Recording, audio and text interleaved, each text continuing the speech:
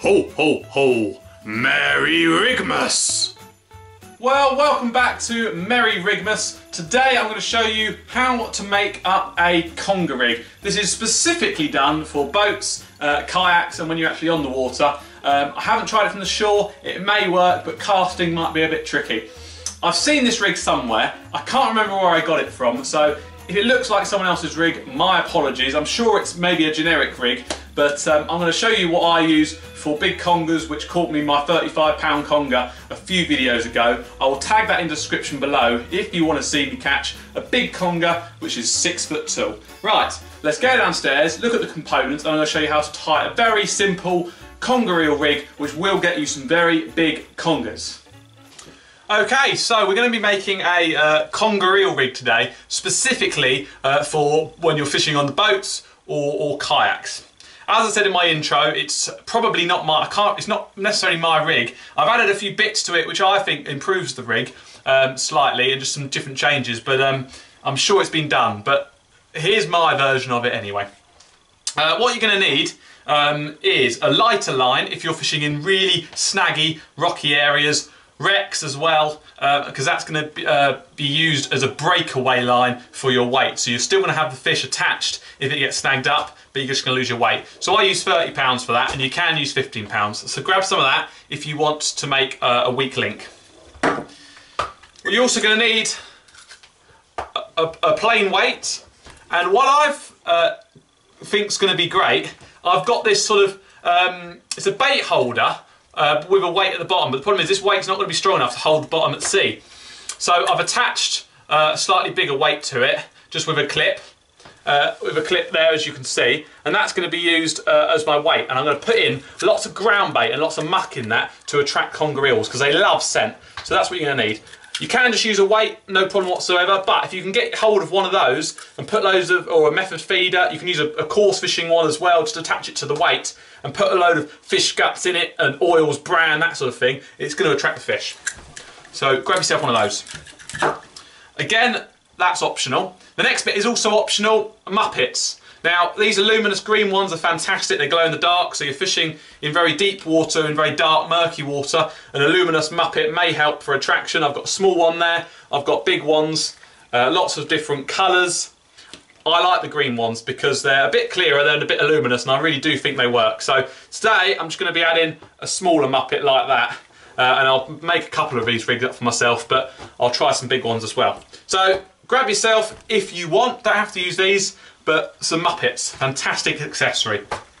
We're going to need some large hooks. These are Conger Eel meat hooks, and these are 6.0, sorry.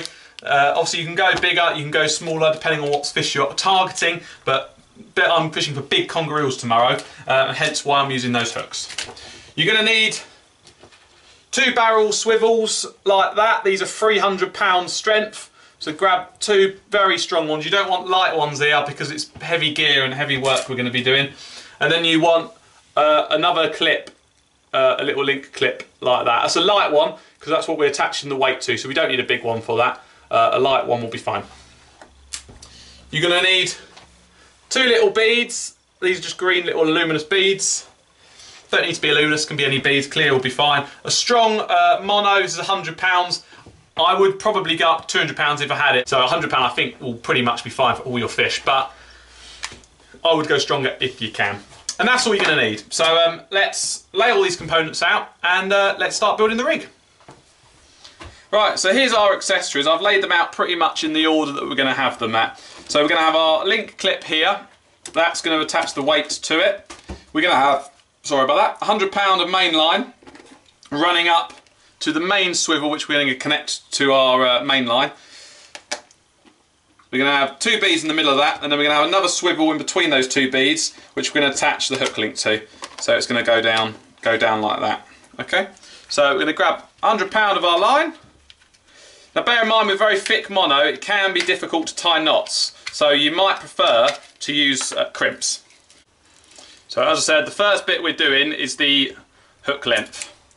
So we've got our 2 foot of 100 pound mono. Let's say you can use up to sort of 2 300 pound mono if you like. This is just what I'm using. The more you go up in mono size and strength, the harder it is to tie. but I find £100 is just about okay. So the knot I'm going to use is a grinner knot. It's my favourite knot. Put the line through the hook, so your line is facing the point, like so. I'm going to show you how to tie a grinner. It's not going to be the easiest one. I say there are going to be better videos showing you how. Bring the line which is shorter, bring it up, so it's in line like so, and then bring a loop back around that line like that.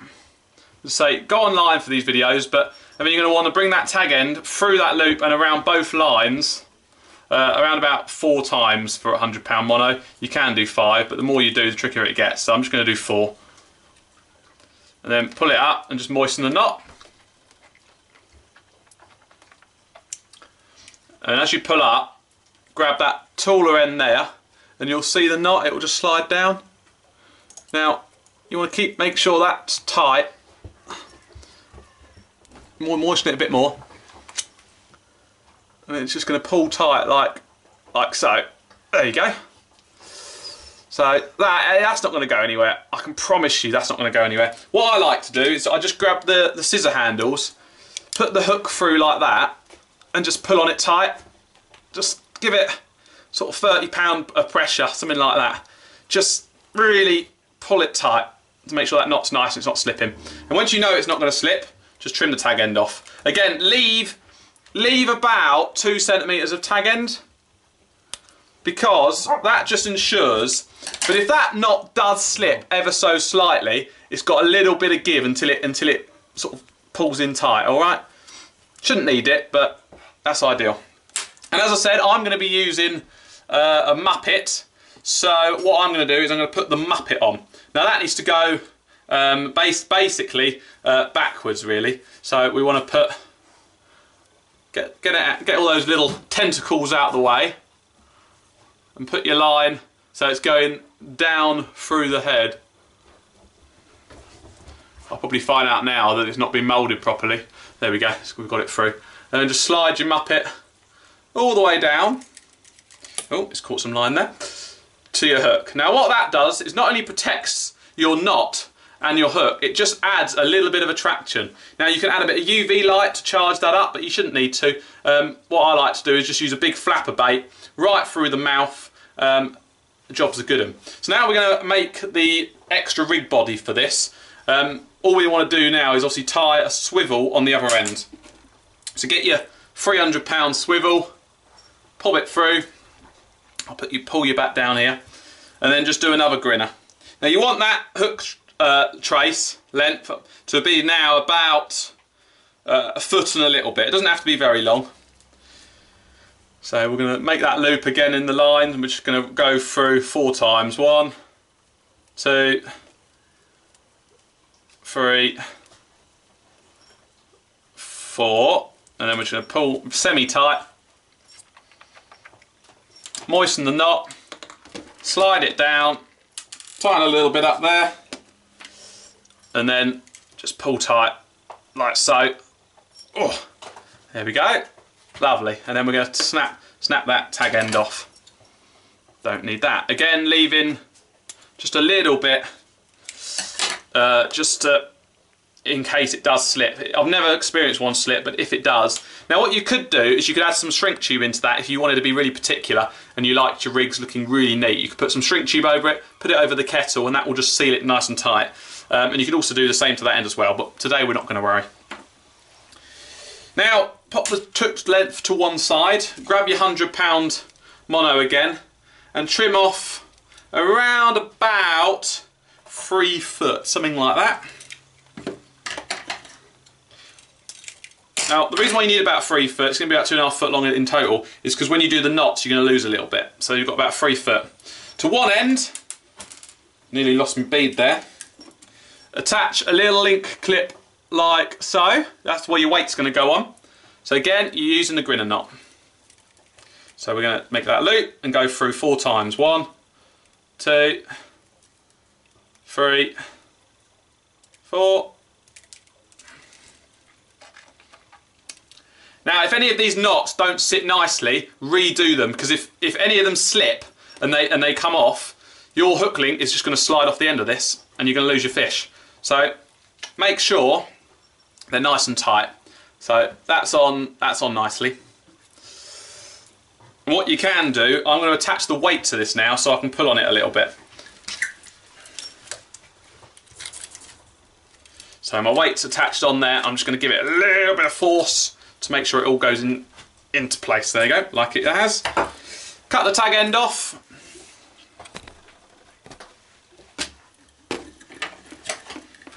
Again, leaving about 2 centimetres of tag end, just accounting for that slip. Then what you want to do now is you've got one end with a link clip and your weight, and you've got an end with nothing on it. Slide on one bead. In fact, I might have to go and get some. Oh no, these beads will just about go on. Slide on your bead. Then you need to grab your hook trace swivel and slide that through. That's the next part. Making sure your bead is big enough to make sure that, I'll explain to you there, make sure that your swivel don't go over the bead, because that'll be pointless. So you just want to keep that bead there. So you've got a bead going down to your weight, drop that. Whee! You got your hook length going on like that. And then at the top, again, grab another bead. This just protects the knots as it slides up and down the line. Bead goes on, and then attach your swivel, your big rolling 300-pound swivel. And again, you just use a grinner knot. 4 turns is fine. 1, 2, 3, 4. I find when you're using big mono with a grinner knot, it's better to make a bigger loop. It just gives you a little bit, makes it a little bit easier for you. And just keep moistening that knot as it goes down. Yeah, I'm very happy with that. That's gone on beautifully. There you go. And then just trim that tag end off. And that is your rig. Really simple Conger Eel rig, which is fantastic for using over reef and wrecks. So you've got, let's just do an overview. Very, very simple. An overview of this rig. You've got a 300-pound swivel connect to your main line and your rod. You've got a bead leading up. You've got your hook trace there with your Muppet and hook, and that just slides up and down like so. You've got another bead, and then that goes down to your weight. And as I said, I've just attached a method feeder weight there, which I'm going to ram a load of bait in and smelly liquids to help that fish well. And then I've added a heavier weight so it keeps to the bottom. Now, I was talking about that weak link earlier. If you're fishing in directly in a wreck or really reefy, rocky ground, grab some 30-pound line, just like so. Tie it on to the link clip there and just make a little loop. You can make 2 loops, a loop one end, a loop at the other end, and about 2 inches like that. And then attach that to your weight. So if your weight gets caught, you can pull tight. That will snap your 30-pound or 20-pound weak link, and then you've still got your trace, and you've still got your hook and you've still got your fish to catch, which is ideal, really. So there you go. That is rig 2 and day 2 of Merry Rigmas. Give it a go. Go and try and catch some conger eels. They're great fun. They put a great bend in the rod. And if you've got any comments or any questions, give me a shout.